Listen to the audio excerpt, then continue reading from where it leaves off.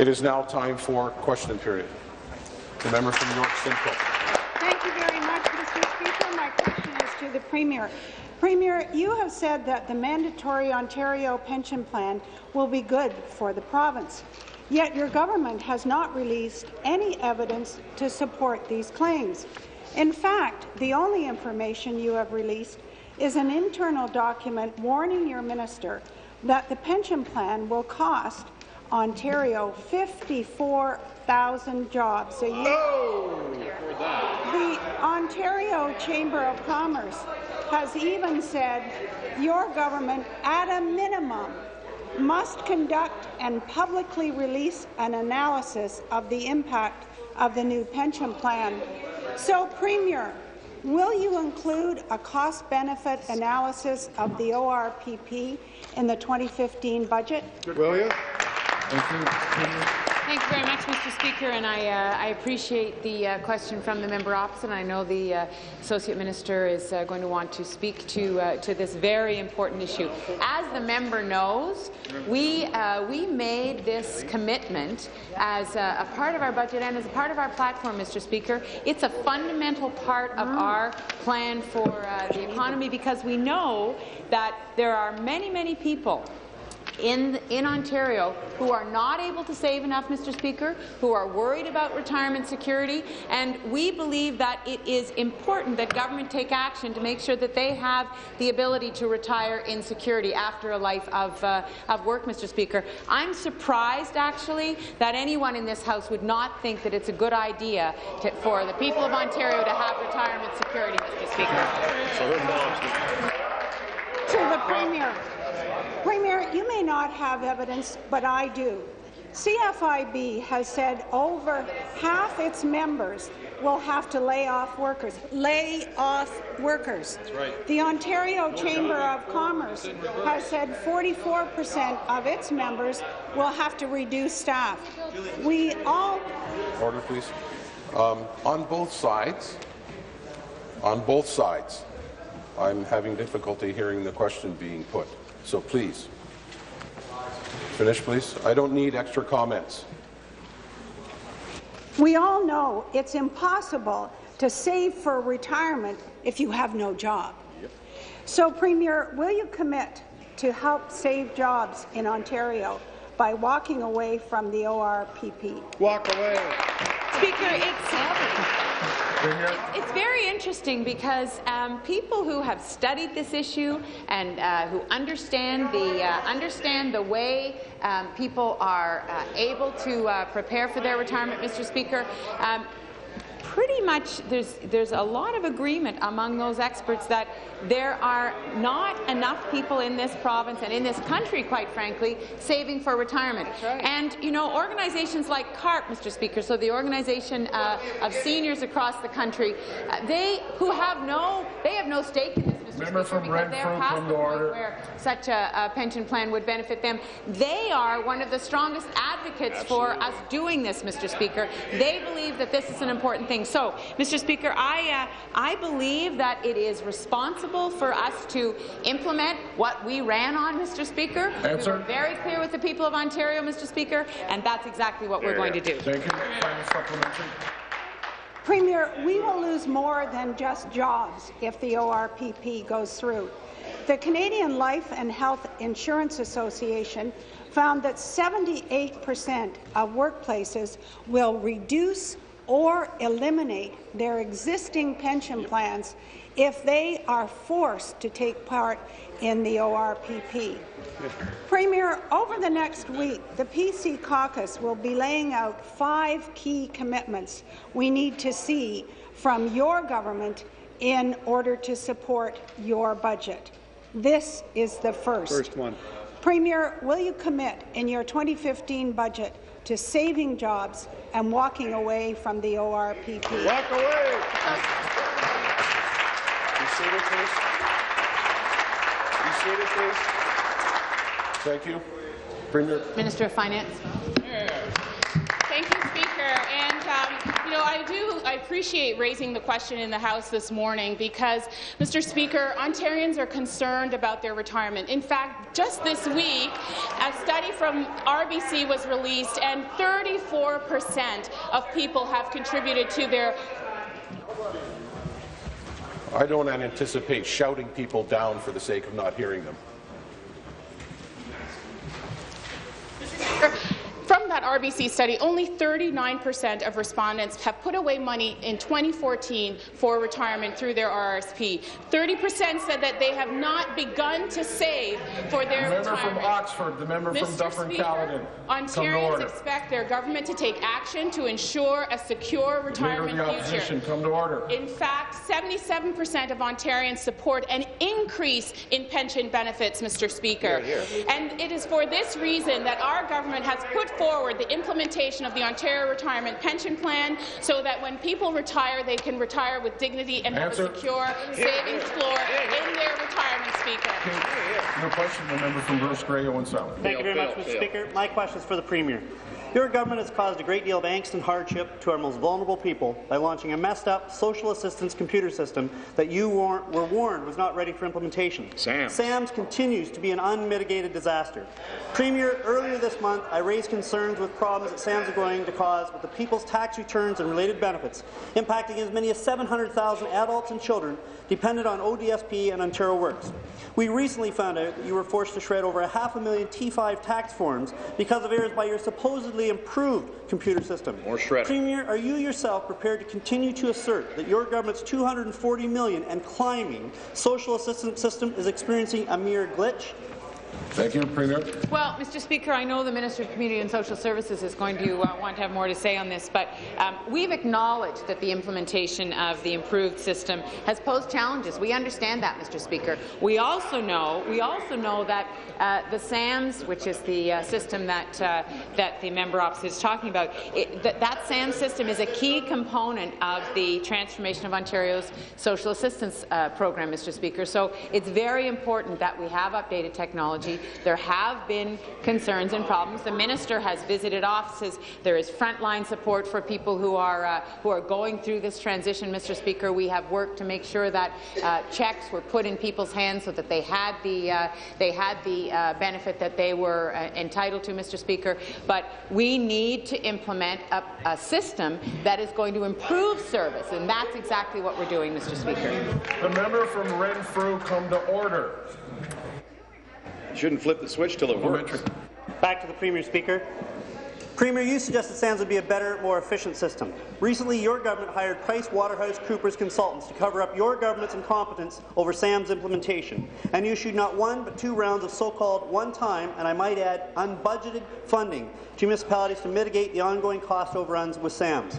Premier, can you assure that you will not download the cost of your SAMS mess on the back of local taxpayers and guarantee a full 100% short and long-term reimbursement to municipalities?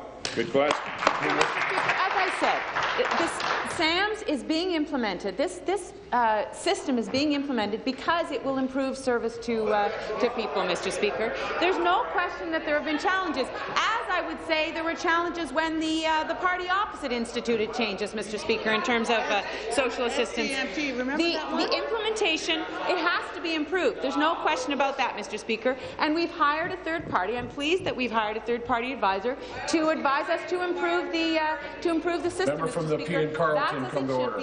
We have to make these changes. As parties before us have made changes, Mr. Speaker, we have to address the challenges as they come along, and it's important that we have expert advice on how to do that, and that's exactly what we've sought out, Mr. Speaker. Thank you. Finally, the member from Prince Edward Hastings will come to order, so I can acknowledge his colleague.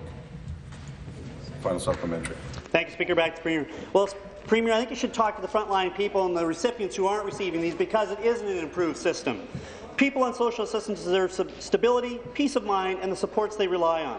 They need to know that you'll put a stop to this waste and start putting money where it belongs, to helping our 700,000 vulnerable adults and children who depend on this support. As per my open letter, and I'm going to send you another copy by page, Premier, I ask you again, how many more SAMS stumbles can we expect in the future? How much will it cost the recipients and the taxpayers? Social Services.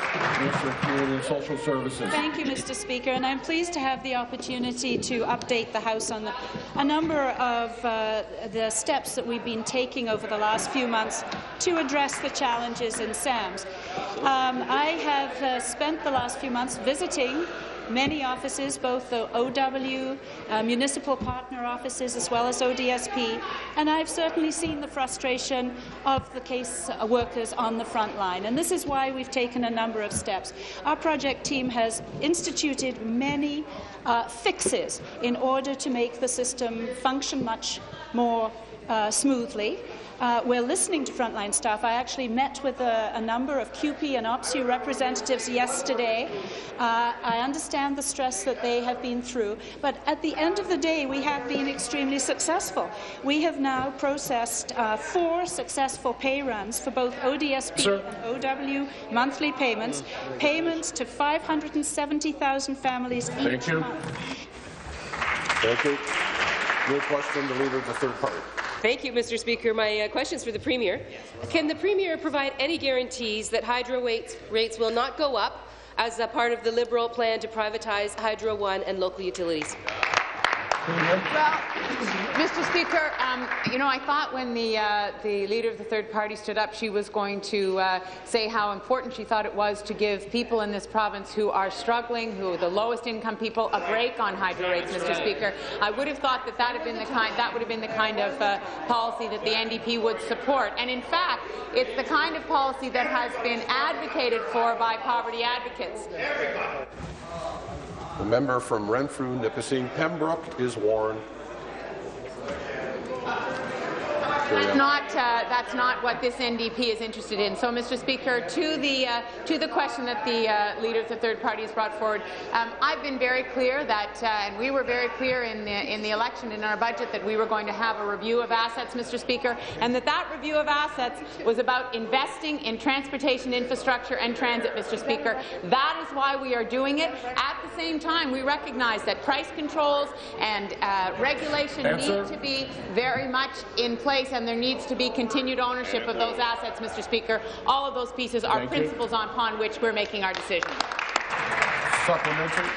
Well, I don't think I heard the assurance I was looking for, Speaker, because privatizing hydro means Ontarians are going to be paying higher hydro rates in this province. Mike Harris started down the hydro road, and the Liberals are doubling down on that road. If the Premier is so sure that privatizing Minister of Economic Development, come to order. Is such a great deal, why won't she provide a simple guarantee to Ontarians that hydro rates will not go up under this privatization scheme? Mr. Speaker, it's so interesting that the member opposite is talking about an issue that, of course, is decided by the Ontario Energy Board, and that regulation that I have said, Mr. Speaker, must stay in place, will stay in place. But on a day when the Leader of the Third Party has the opportunity to talk about a policy that is going to lower electricity prices for the lowest income people in this province, Mr. Speaker, that she's not interested in talking about that she's not interested in talking about a policy that actually is part of a poverty reduction strategy, Mr. Speaker, that actually supports people in the lowest income. That's a policy, Mr. Speaker, I would have thought the NDP would have been interested in. Thank you. Supplementary. Be seated, please. Be seated, please. Thank you. Final supplement. Since 2002, hydro rates have gone up by more than 325%. And all the Premier has for Ontarians is another privatization scheme. She'll sell off our hydro companies, put them in private hands, who just want to make more profit, Speaker. But still, somehow, it's supposed to be better for Ontarians? So I'm going to ask one more time. Are hydro bills going up under the Premier's new current privatization scheme? Mr. Speaker, let me just talk about what the Ontario Electricity Support Program will do, because I think it is very relevant. I've already addressed the issue of price regulation, Mr. Speaker, and the protections that need to be in place, whatever we do with assets. But the OESP is going to provide targeted support based on household income and size, Mr. Speaker. So it's a very strategic and surgical, I would say, benefit, Mr. Speaker, that will help people who are most in need. So, as an example, a family of 4 with an income less than $28,000 would have a combined savings about $525 annually, Mr. Speaker. That's a significant reduction. And as I say, Mr. Speaker, on top of the other programs that we have in place to protect people who are struggling with their overall costs, this new program will help the lowest income Ontarians. That's something that I think the NDP should be cheering, Mr. Speaker. Your question. For anybody that thinks the OEB is a price control agency is in la-la land, I got to say. My next question is to the Premier, Speaker. How many schools have been targeted for closure since the Premier introduced the 2014 budget? Well, Mr. Speaker, again, let me repeat what both the Minister of Education and I have said many times, and that is that we continue to invest in the education of the children of this province, Mr. Speaker. The minister is going to be talking with school boards today, letting them know that the education funding is remaining stable, Mr. Speaker, and in fact, in certain areas like maintenance, increasing funding, Mr. Speaker. So the fact is that school boards have to make decisions about delivering programs that make the most sense in their communities. I believe in the school board's ability to do that on a local basis. Sometimes that means consolidating schools, Mr. Speaker. Sometimes that means renovating one school and moving kids into a new, newly renovated school. Sometimes it does mean closing the school. Sometimes it means building a new school, Mr. Speaker. Those are decisions that local school boards need to make, working with the ministry. Thank you. Supplementary. Speaker, from 2011 till the 2014 election, at least 88 schools closed across this province. But the Premier won't say how many more schools are being targeted for closure after the 2014 budget was first introduced. Today, school boards are learning how deep the Liberals will cut and how much pressure they're going to have to close even more schools. How many more schools does the Premier think should be shut down in neighbourhoods across this province? Minister of Education. Minister of Education. Yes, thank you very much. And I would have thought that the member opposite the leader would have been interested in the announcement that we made this morning, that in fact school board funding will be remaining stable this year. Speaker, last year the grants, the transfers to school boards amounted to $22.5 billion. This year they'll amount to $22.5 billion, despite the fact that enrollment is declining in Ontario, which means that there's actually a slight per-pupil increase. But what I will say, Speaker, is we think that it's more important to fund children and make sure they get good programs and good supports and good resources rather than empty seats. And that's exactly what we're doing in this year's funding model. Thank you. Final supplementary. Well, Speaker, everybody in this chamber and everybody around Ontario knows very well that a freeze is actually a cut. So the minister can talk about it all she wants, but freezing education funding is actually cutting education funding. Please. Order. Start the clock, please. And that means cuts to classroom support and layoffs for teachers and layoffs for education workers. The Toronto Transportation is already cutting 50 special education staff. Those are the staff that work with our most vulnerable children. And parents in the Toronto Catholic Board, Speaker, are trying to protect their intensive special education support programs that their children need. Parents want the Premier to answer a simple question. Why are students being forced to pay for Liberal mistakes? Minister. Yes, and actually I think it's also important for the member opposite to know that if you look at the special education funding pot this year for schools across Ontario, you'll find that it actually goes up slightly, even though the number of students is going down. The member knows that the enrollment in Ontario schools has been going down and down and down and down. So you really need to look at how much we're spending per pupil. And the spending per pupil has gone up 59% since 2003.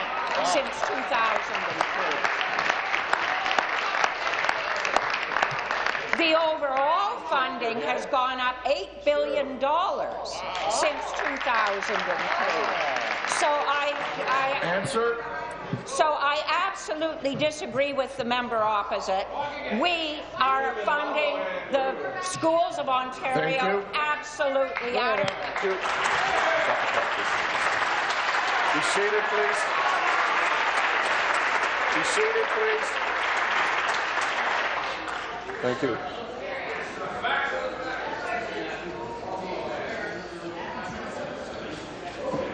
New question. A member from Whitby-Oshawa.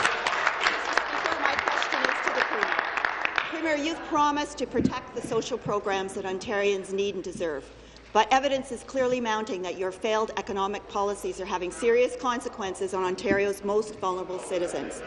Your failed policies have forced the Toronto District School Board to cut 50 special education assistants and the Children's Hospital of Eastern Ontario to eliminate 50 positions.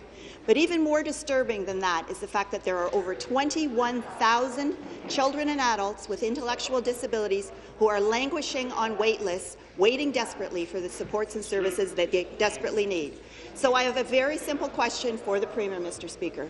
Will she admit that her failed economic policies have consequences and are hurting Ontario's most vulnerable citizens?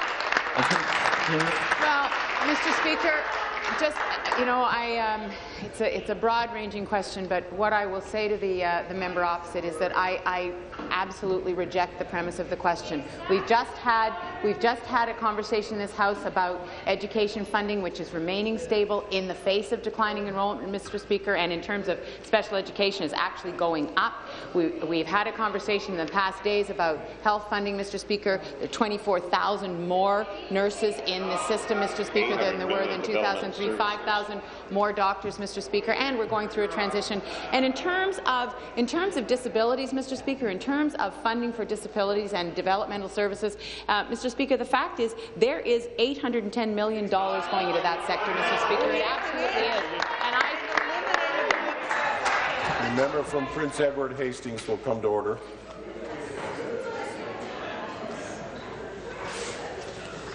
Please finish.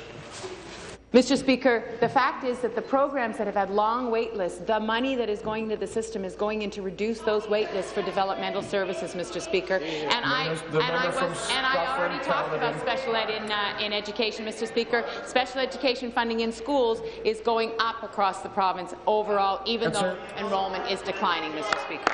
Thank you. Supplementary. Well, Mr. Speaker, I asked a really simple question, but it's one that the Premier clearly wishes to avoid. But the truth is obvious. In order to be socially compassionate, you first need to be fiscally responsible. Mr. Speaker, good economic policy enables good social policy. Premier, your failed economic policies are having serious consequences. Just ask the students at the Toronto District School Board. Ask the young patients at the Children's Minister of Economic Development. And ask the 21,000 children and adults and their families with intellectual disabilities why they're not getting the programs and services that they need and deserve. Premier, will you finally recognize that your failed economic policies are having serious consequences and seriously affecting the lives of Ontario's most vulnerable citizens? Mr. Speaker, I would say to the member opposite, she really can't have it both ways. Outside of this House, in her leadership campaign, Mr. Speaker. If you haven't been able to tell by now, I'm asking for us to have a little bit of civility here. As soon as somebody stands up to answer, I hear shouting. And it's not appropriate. So I'll offer the member from Nepean Carleton to come to order. I'm obviously not in the mood for joking. Finish, please. Her leadership campaign, she has promised that she will cut $1 billion by way of a tax cut from the very services that she's talking about, Mr. Speaker. So the hundreds of millions of dollars that we're putting into education, that we're putting into health care, and that we're putting into developmental services would be gone, Mr. Speaker, because she's going to find $1 billion according to her platform, Mr. Speaker. So I would ask the member opposite to make some consistent statements about what her plan would be, because what she's saying now, Mr. Speaker, does not make sense.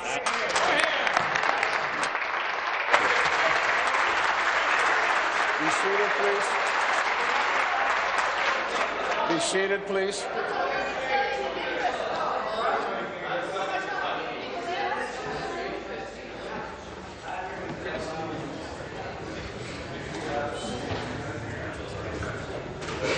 New question, the member from Timmins, James Bay.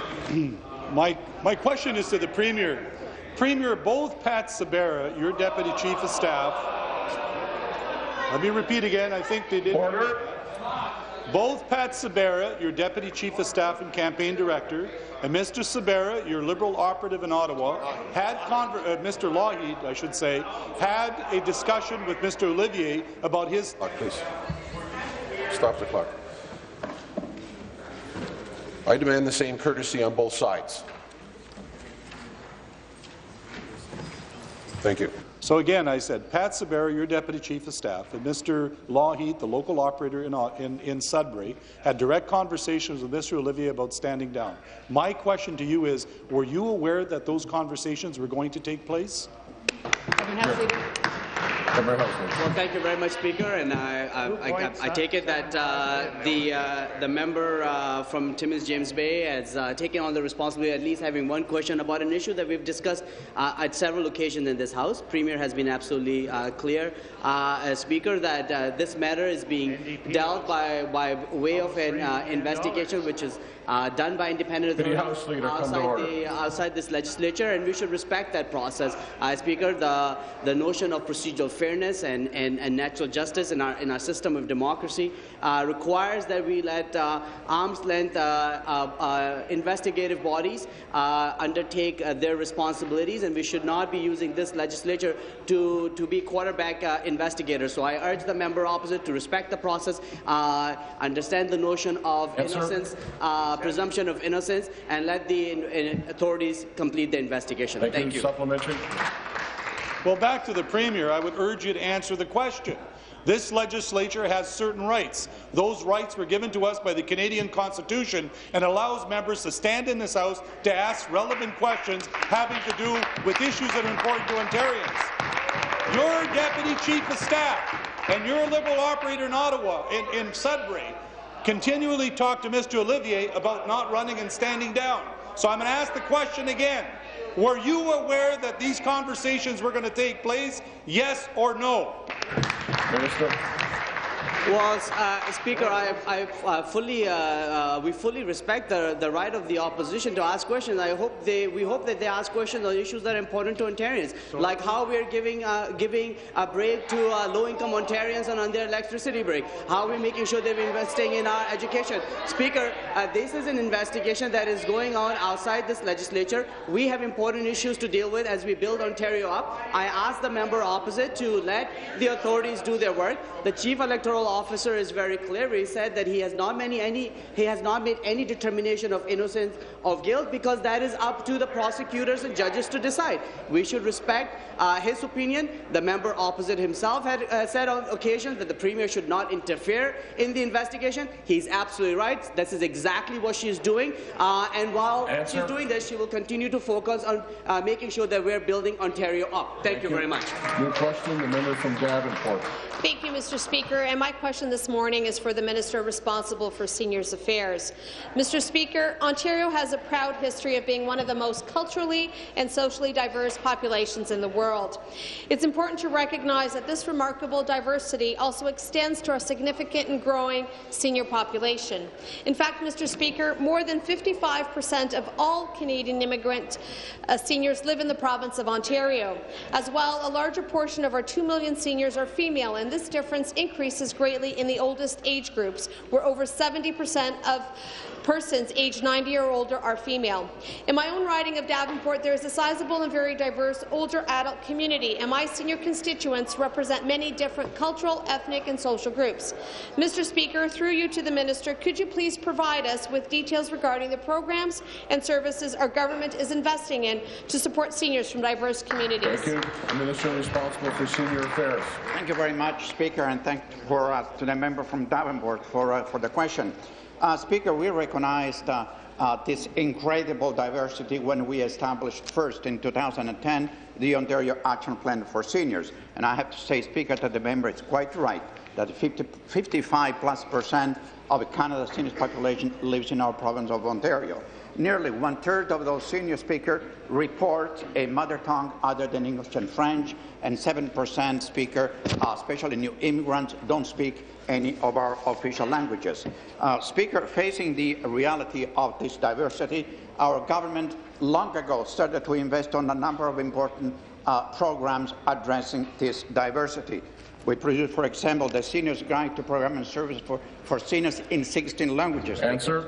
We deliver information fairs in northern and remote community to reach our Francophone and Aboriginal seniors. We fund the Infoline in 30 languages. Thank you. Supplementary. Thank you, Mr. Speaker, and thank you to the Minister for his response. Mr. Speaker, I recently had the pleasure of hosting the Minister in Davenport for an event which truly highlights our government's continued commitment to serving the needs of seniors in my community and celebrating their diversity. On this occasion, seniors from the Vietnamese Association of Toronto joined us for an impressive Tai Chi demonstration. With funding provided by the Seniors Community Grants, seniors learned Tai Chi exercises and in turn became volunteers teaching other seniors their skills. Mr. Speaker, another great example for my riding of an organization that was financed was a symposium for immigrant senior women through the grant program.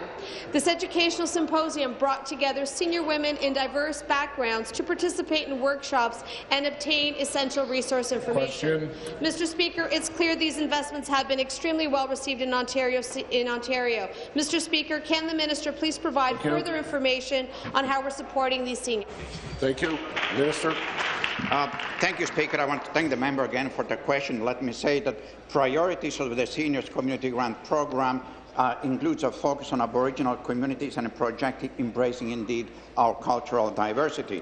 Speaker, back in 2010, when we introduced and passed the Retirement Home Act, we ensured that important provisions were put in place to protect indeed diversity.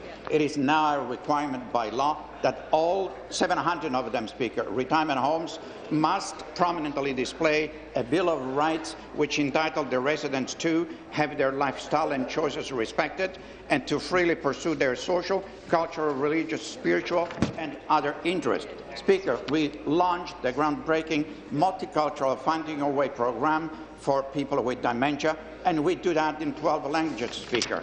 On top of that, Speaker, we have a very successful and helpful guide which provides seniors with active living information, caregiving, transportation and housing. Thank you.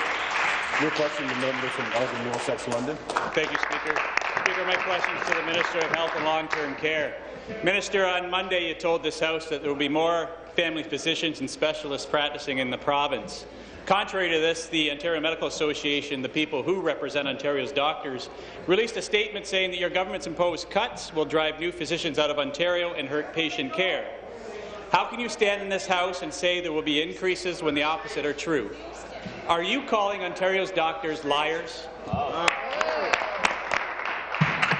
Minister of Health, Long-Term Care. Well, being a member of the OMA, I would certainly,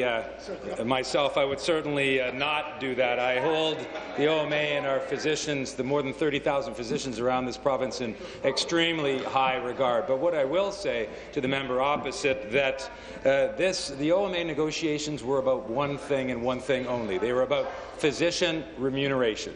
They're about the amount of dollars that physicians in this province earn. And historically, and certainly the current situation is that doctors in this province, as they should be, are among the highest paid in this country, Mr. Speaker. They're also among, if not the highest talented in this country and in North America. But this is not about care to patients. This has nothing to do with access to health care for individual Ontarians. This agreement, and unfortunately, despite our umpire, retired Justice Warren Winkler, asking the OMA to accept our offer, the OMA did not. Unfortunately, we've had to move ahead without them. Thank you. Supplementary. Speaker, back to the minister. Minister, in the Southwest Lynn, there's over 38,000 people without a family physician, and these imposed cuts on these doctors is not going to help that situation one bit, whatever. Minister, you have failed to deny what a high-needs area is, and by doing so, these new doctors will not be able to practice in a family health team throughout southwestern Ontario. You told this House, and I quote, "Doctors are entitled to practice wherever they want in this province." However, again, the OMA has said to your government, the government has limited new graduates from practicing in family health teams. Medical students are trained to work in team-based family practice models. Yep. Why won't your government work with the frontline healthcare workers to find solutions to protect Ontario's healthcare system? Why do you find this so difficult? Well, in fact, many parts of southwestern Ontario will benefit from the changes that we're making because we are continuing our commitment to create new family health team positions and family health team entities in those parts of the province that require them. For example, in the northern part of this province, there are roughly 40 family health teams there currently. I'd like to see more of them. And in the small towns and rural parts of this province, where there are, I think, about 70 or 80 family health teams currently operating, I'd like to see more as well. So we're continuing to allocate positions to those parts of the province. We're going to be able to define exactly what parts of the province we're talking about within the next several weeks. But certainly, Mr. Speaker, we've added 5,000 physicians to this province's healthcare services in the past decade. We're continuing to add more. We're providing opportunity, and those family doctors can and will practice in whatever part of the province they choose to. Thank you. Good question. The member from Hamilton Mountain. Thank you, Speaker. My question is for the Premier. Thousands of persons with disabilities are proud to be part of the workforce, but they count on a $100 top-up each month to help pay for the cost of that work. Now, the same Premier who promised to protect social assistance is cutting this crucial funding.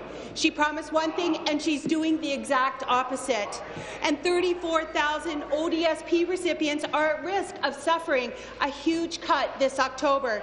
Speaker, I want to give the Premier a chance to fix this mistake. Will she abandon her plan to eliminate the work-related benefit, or will she steamroll ahead with the cuts to social assistance? Community and Social Services. Thank you very much, Mr. Speaker. And of course, the work of my ministry is to look after those most vulnerable in our society, both those on OW and ODSP.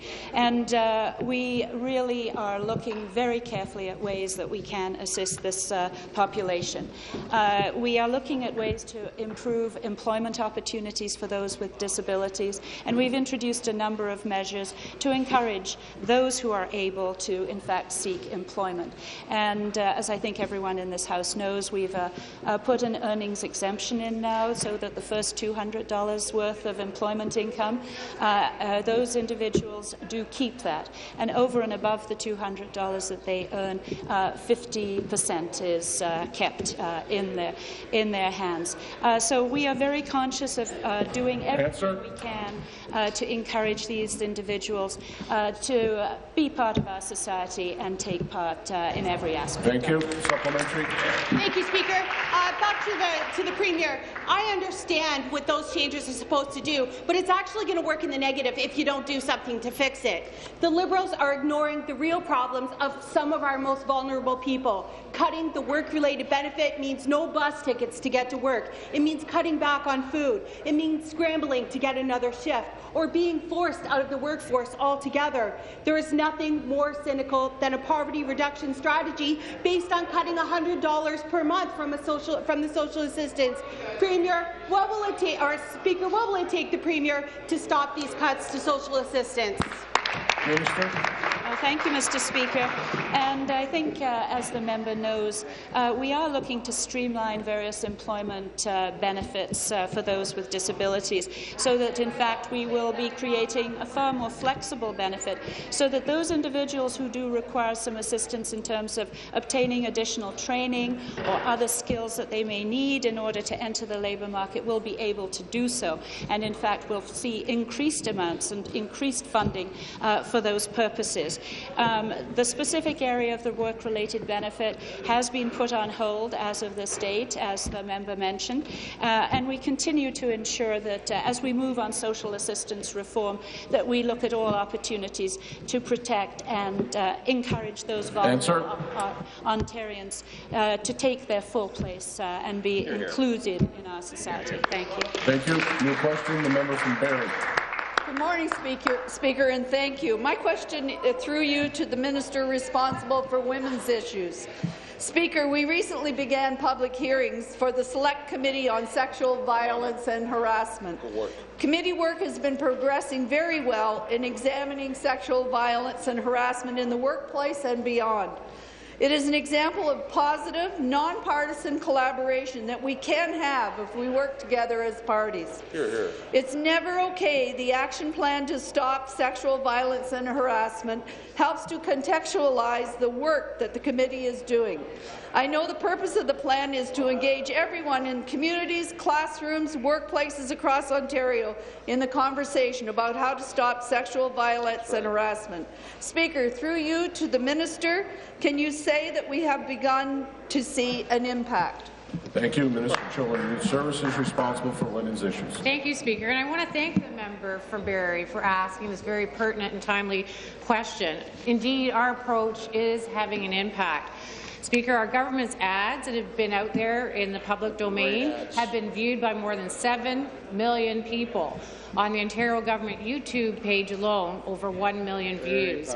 And it's become a viral sensation around the world, with 2.5 million Facebook views in Turkey, where local activists added Turkish subtitles, and it's been reviewed 1.7 million times in Brazil. Wow. Given the number of the people around the world have seen this ad, Speaker, in English and French and international translations we posted, we know it's resonating. Other nations where the ad has been widely seen on YouTube includes the United States, the Philippines, India, and France. By having this discussion as a society, we can do a much better job of increasing awareness and having an open discussion about sexual violence. Thank you. Thank you. Supplementary. Thank you, Speaker. My next question also is for the Minister responsible for women's issues. It is wonderful that the campaign is beginning to resonate so much in just the first few weeks of its launch. It makes me very proud to be a member of this government, to see such wide interest, receptivity to our ad, not just in Ontario, but in Canada, but internationally as well. It seems like a step in the right direction towards changing attitudes and creating more public awareness of this issue. I understand that as part of the work on the action plan, you are convening a multi-sector roundtable through the Ontario Women's Directorate on this issue. How will the roundtable help to improve the experiences of survivors that come forward about abuse and make workplace and campuses safer and more responsive to complaints about sexual violence and harassment? Through you, Speaker, to the Minister. Minister. Thank you. So the Permanent Roundtable on Sexual Violence and Harassment is a forum of experts, Speaker, that will advise government on our initiatives and all the issues and opportunities around sexual violence and harassment. And there are many diverse voices around that table, Speaker. We have representatives that have significant frontline support who work with different communities. The roundtable includes experts on issues affecting specific populations as well, such as Aboriginal persons, Francophone, LGBT, newcomers, persons with disabilities, youth and older women, as well as boys and men. It also has experts who can speak to violence and harassment in the workplace at our colleges and universities, which is a big issue right now, Speaker. So I'm very pleased that the Select Committee is moving ahead, and the roundtable will be kept informed of the work of the committee and coordinate the efforts. Thank you very much. Question, the member from Parliament Norfolk. Speaker, to the Minister of Agriculture, Food and Rural Affairs. Minister, on March 23rd, you released a draft regulation for an 80% neonic ban on Ontario's corn and soybean acreage. This is exactly what you proposed before Christmas, and in spite of feedback, no change. Also on March 23rd, the USDA released its study concluding neonics are not driving bee deaths. The evidence for your ban is at best circumstantial and has not been proven in controlled scientific studies, certainly not from Health Canada's Pest Management Agency, where the true expertise lies. Your approach is derived from ideology, it's irresponsible, it's intimidating. Minister, why did you allow emotion to trump science? Hear, hear. Thank you. Minister of Agriculture, Food and Urban Affairs. Well, thank you very much, Mr. Speaker, and I appreciate the question from the honourable gentleman from Haldimand, Norfolk. We do know that a healthy pollinator strategy is very important to the agricultural community in the province of Ontario. We do know that there's a number of contributing factors to bee health in the province of Ontario. We've gone through 2 very severe winters in the province of Ontario. We do know that there's a mite, the Vermont mite, that can impact the health of beehives in the province of Ontario. We do know that appropriate management of beehives in the province of Ontario is very important, and we do know that the use of some pesticides is a contributing factor to bee health in the province of Ontario. And indeed, working with my colleague, the Minister of the Environment and Climate Change in the province of Ontario, we listen, Mr. Speaker. Mr. Speaker, we listened. Order. We had public consultations right across the province of Ontario. We had consultations through the EBR. We have taken all that information into consideration, and we look forward to getting feedback. Thank you. Supplementary, please. Well, Minister, we do know the crucial role of pollinators, and I have on my desk the Ontario Pollinator Health Blueprint. You would as well. It comes from a task force of certified crop advisors, ag retailers, the seed trade, farmers, beekeepers, recommendations for increased communication between farmers and beekeepers, work on bee nutrition and habitat, manageable and reasonable limits on insecticide use. You asked for feedback, as you said. You asked Cash Crop and the beekeeper community to meet you halfway. They have. And yet, despite all of this, you're adamant on your neonic ban. Minister, you proposed regs, in my view, are anti-agriculture. You are supposed to be the minister for agriculture, to represent farmers.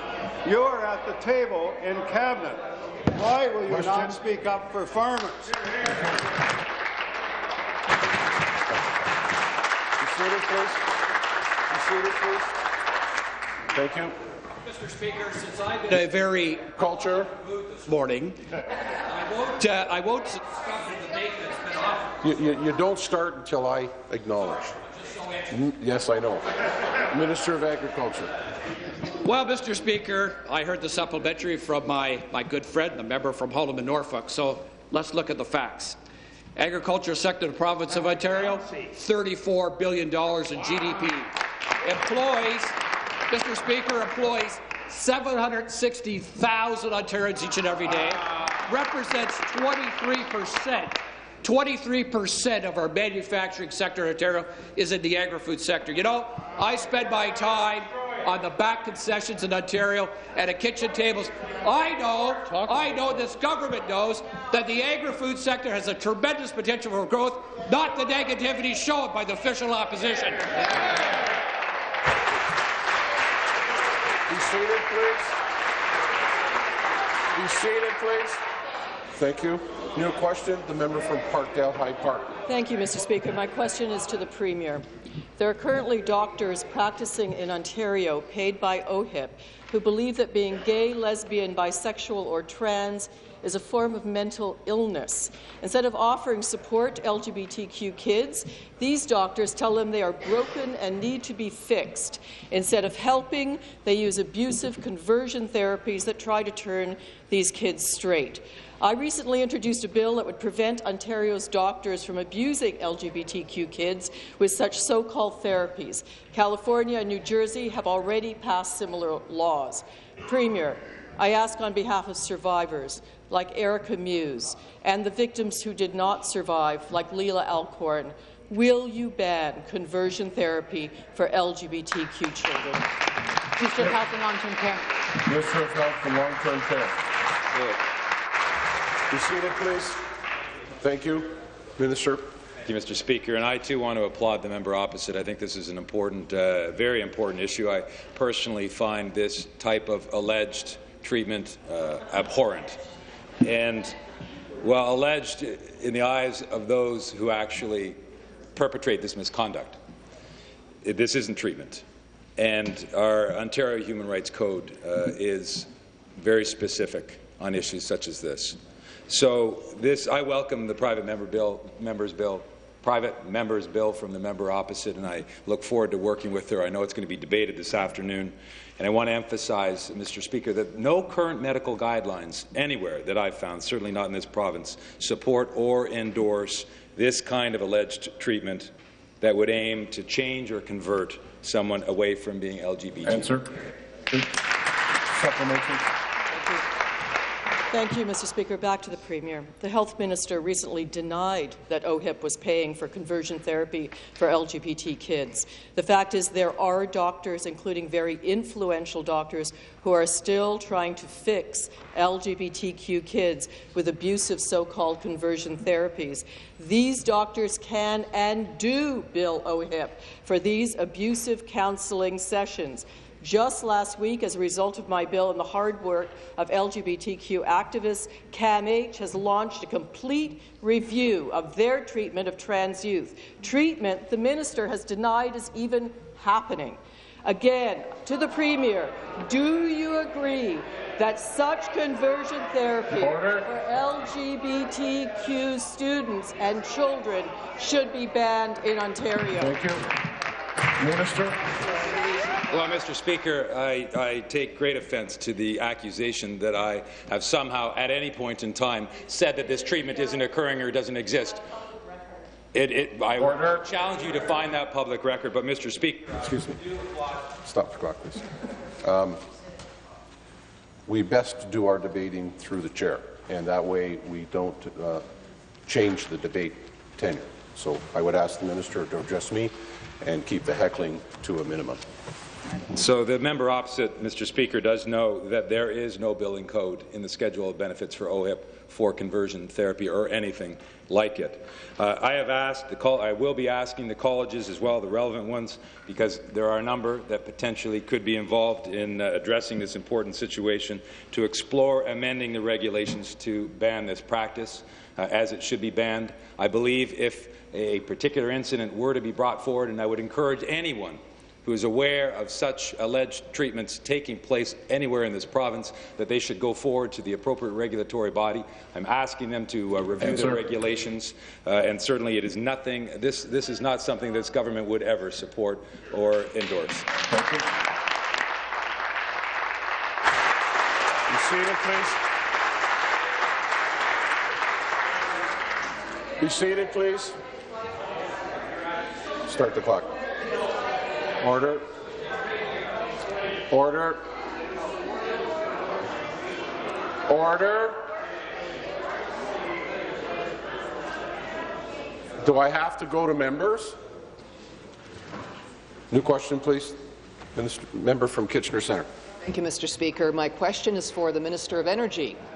Minister, the investments our government has made to take a dirty and unreliable electricity system and make it clean and reliable has been putting cost pressures on Ontario families.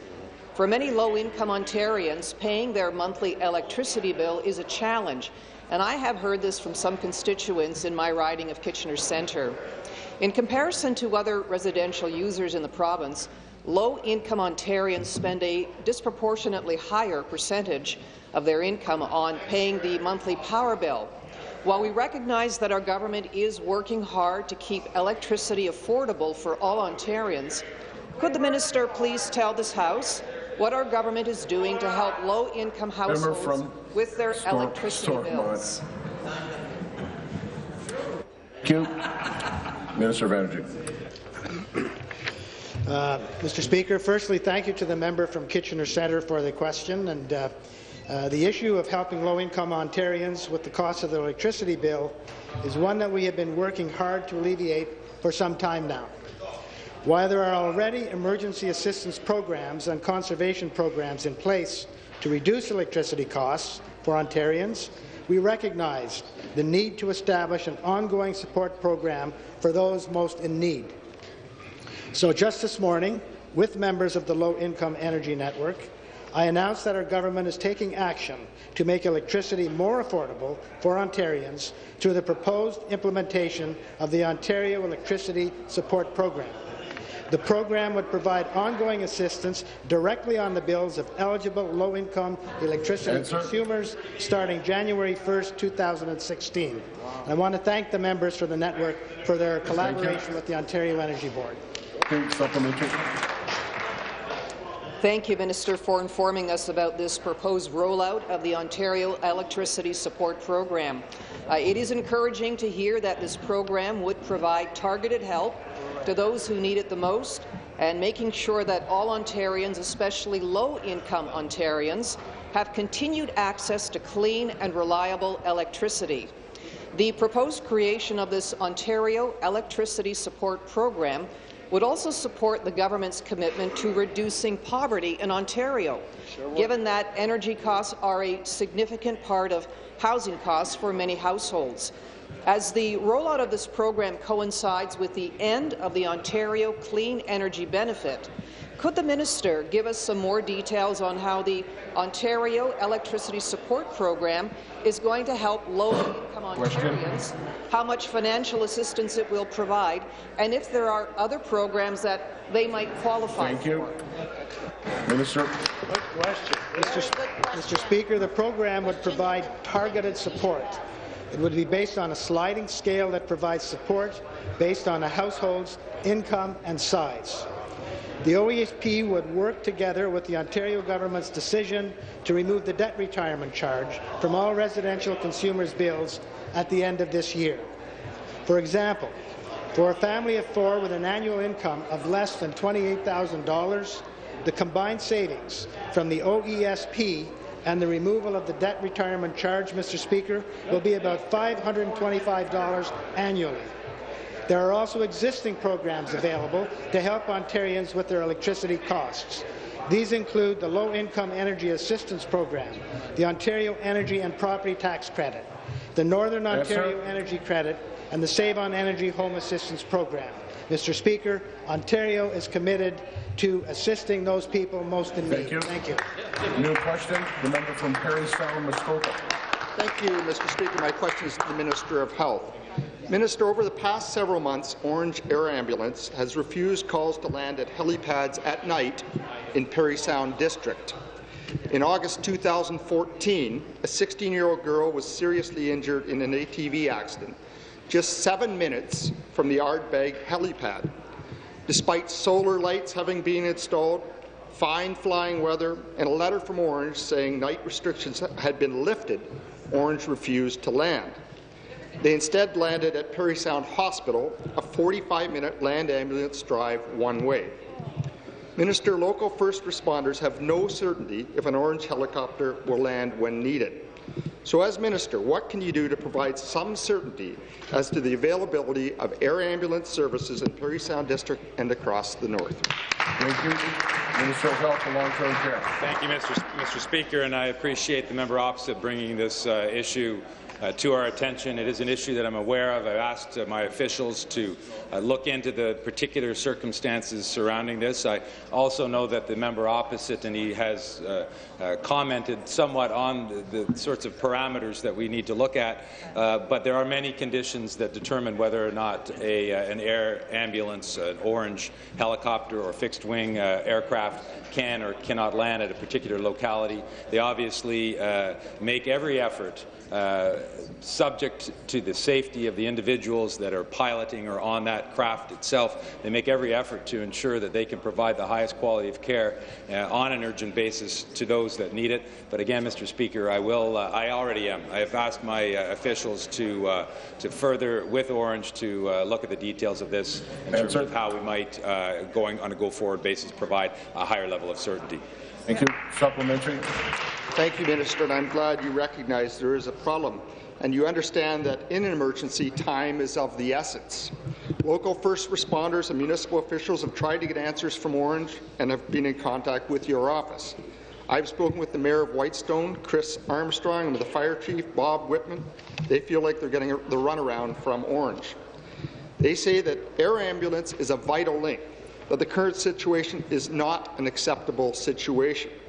And it's not just Ardbeg. Orange won't land at night at South River or Britt helipads, and many across the north as well. So, Minister, when can you tell the people of Parry Sound District, when can the people of Parry Sound District expect to get certainty on whether Orange will land at their helipads before a tragedy happens? Thank you, Minister. Well, you know, Mr. Speaker, I've committed to following up on this, as I already am, in fact, through our officials and with Orange. And I have no doubt that the member opposite appreciates as well that it's not just the safety and well-being for the patient or the potential patient, but it's also the safety and well-being of the pilots, the paramedics, those that are on these craft doing this important service every single day. So we make every effort, and I know Orange does as well, to provide the highest quality of service. In fact, 90% of patient transports from emergency scenes were actually confirmed within 10 minutes, Mr. Speaker, and so they do remarkable work every day around this province. There are specific circumstances that may lead to a positive or a negative decision in terms of their ability to land at a specific location. And as you mentioned to the member opposite, I'm looking into this specific case. Thank you. New question, member from Toronto Danforth. Thank you, Speaker. My question to the Premier. Last year, an ECOS poll revealed that 75% of Ontarians support a ban on hydraulic fracturing, otherwise known as fracking. Yesterday, I tabled a bill that would do just that. The bill follows the lead of other jurisdictions like New York, Quebec, Nova Scotia. The Minister of the Environment expressed an interest in meeting with me about the bill, but then the Minister of Natural Resources said that this bill was not on, the government wouldn't support it. Why was the Minister of the Environment left out of the loop when this government decided not to support a ban on fracking? Minister of Natural Resources and Forestry. Speaker, I thank the member for the question, and I appreciate his private member's bill. I think it's an issue with serious potential consequences, and it has merit, and I thank him for putting it forward. You asked, I understand, as you've just said, the Minister of the Environment for a meeting on this. You didn't ask the minister responsible for the legislation for a meeting on this. Had you done that, I would have been more than happy to accommodate the request. Speaker, as I've said in the legislature, I think before Christmas, maybe back at the beginning of December, I thought I was pretty clear. There was a question from the member from Windsor-Tecumseh on the issue about fracking back in December or earlier than that. I'm sure you've had opportunity to talk to him, and I think at that point I was pretty clear in terms of our position on it, and that is that it would have required legislative change before we would have gone forward with anything in this particular regard. So that's on the record. I'm surprised you didn't have an opportunity to check with the minister responsible for the legislation, but still happy to do that, and happy and thankful that the members brought forward an issue that I think is a very serious and one we need to consider. Thank you. Speaker. Supplementary.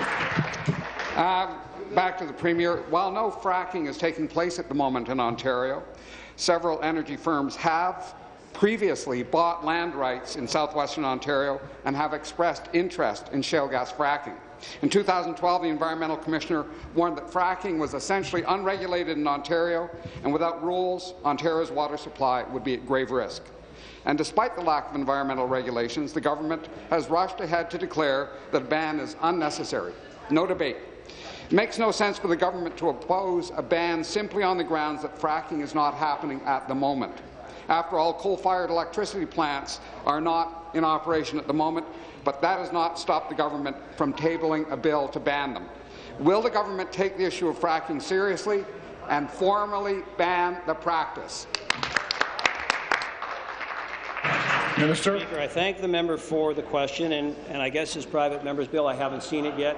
I haven't read it, but the Legislative Assembly will determine how his particular bill is dealt with in due course. Speaker, as he's mentioned in his opening comments, fracking is not occurring anywhere in the province of Ontario right now, and it does, should it be requested, require a license from my particular ministry under the Oil, Gas and Salt Resources Act. Listen, I want to stress that protecting our environment and water is a top priority for our government. I thought I spoke pretty clearly to this issue many months ago, Speaker. I welcome the legislation. I look forward to the debate. We'll see how the Legislative Assembly deals with the member's particular private member's bill. No fracking occurring now. No applications in front of me for a decision at this time. Yes, legislative change would be required before we would consider moving forward with fracking in the province of Ontario. The Minister of Children and Youth Services on a point of order. Thank you, Speaker. After question period in room 213, the White Ribbon Campaign is holding a pre-launch photo shoot for its upcoming public education campaign, and it's called I'm a Male Model. So that seeks to recognize men from all walks of life who are positive role models for men and boys. So I want to welcome all MPPs to join, and especially our male MPPs. You are fantastic role models, and I'd love to have your participation in this campaign. So come by and have your photo taken in one of the T-shirts called I'm a Male Model, and it'll go on the campaign website, and you'll be... That's actually not a point of order, but I'm assuming that every single man in this room would like to be a male model, so we'll remind everybody about the room. Point of order from the Minister of Tourism, Culture and Sport. Please join me in welcoming the Jansen Farmer team. Joining them today is Vice President Julia Brown, Catherine Law and Charlene Lee, and other members of the Government Affairs and Market Access team at Jansen, which is located in the beautiful riding of Don Valley East. Welcome. Thank you. The Leader of the Opposition. Yeah, point of order, Mr. Speaker. I'd like to welcome to the Legislature, on behalf of Page Aidan Campbell from the great riding of Simcoe Grey, his grandmother, Sharon Inkster, grandfather, Doug Inkster, and his great-uncle, Phil Sled. And I'll just note that Mr. Sled was the mayor of Severn Township for many, many, many years. Welcome.